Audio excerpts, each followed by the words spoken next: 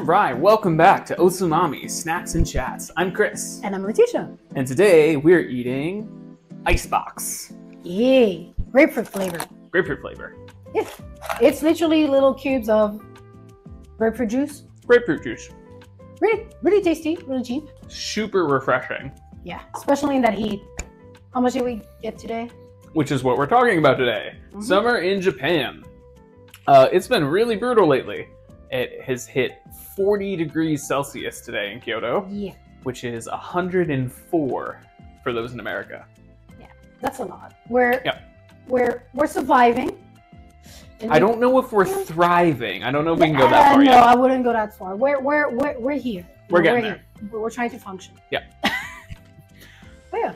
But when you live in Japan, especially Kyoto in the summer, how do you survive the heat?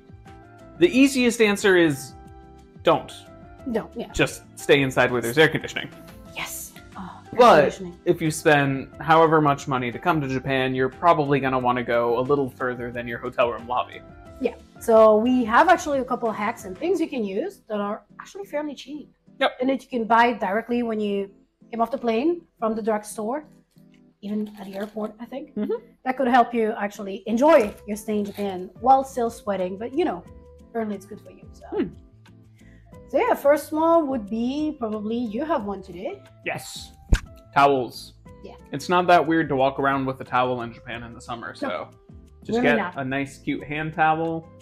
There even make some that you can get wet and throw in the freezer. Exactly. Well, just in the fridge, I think. Oh, right. Yeah. So you cool them down, then you put them around your neck.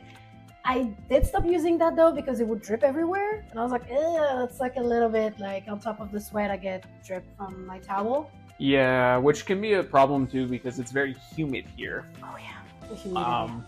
So if you I'll just jump in the river and it'll dry off because it's 100 degrees out. No, you'll just be wet, hot, and miserable. Exactly. Don't do it. Yeah. Don't do it. It sucks. But you can get a nice cooling neck. So they look like a necklace. Yeah, kind of.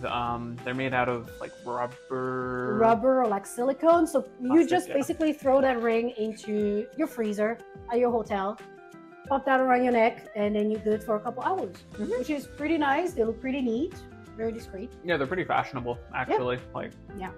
They're also fans that have kind of the same form factor. You would just wear them around your neck. Yeah, you have the mini fan you can hold. I mean, we have those also, I feel like, in America and Europe.